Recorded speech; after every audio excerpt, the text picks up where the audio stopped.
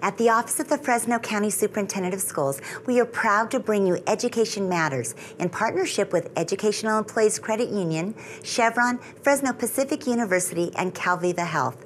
Thank you for watching and supporting positive stories about education. All tenants have access to the kitchen. 30-year-old Rizpah Bellard is a different kind of entrepreneur. This is my second company, Blind Essence. It's an independent living home. I provide shared affordable housing for adults experiencing homelessness. The Cornell University graduate says her work is about providing service to others. I'm more of a humanitarian and a social entrepreneur, so the business ventures that I take on, the end goal is to provide a safe space or to provide a service for someone else. And that work extends to children in her own neighborhood. We're going to do another subtraction. The kids asked me to do my summer school on the porch because a lot of the students in the neighborhood, their parents didn't sign them up for summer school in time. Soon, other kids saw what was happening at the house down the street and wanted to join in. I walked right past there and they said they was doing a little class and I said I wanted to join, so I just joined right here. Bellard is also a substitute teacher and subs at Kirk Elementary in Southwest Fresno.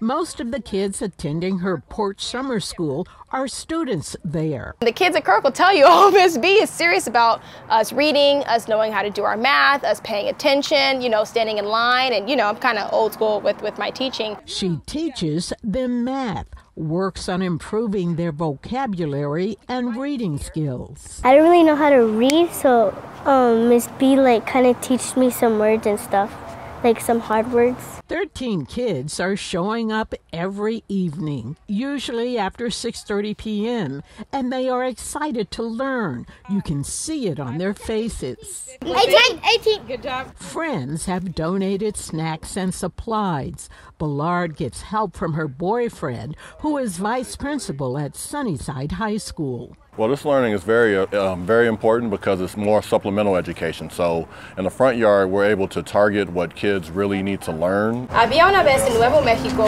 Bellard, who is fluent in Spanish, says she has earned the trust of parents in the neighborhood, witnessed them become more involved with their child's education. Her Porch Summer School becoming a community project. This is really kind of bringing it back to that old school feel of community and what neighbors should do.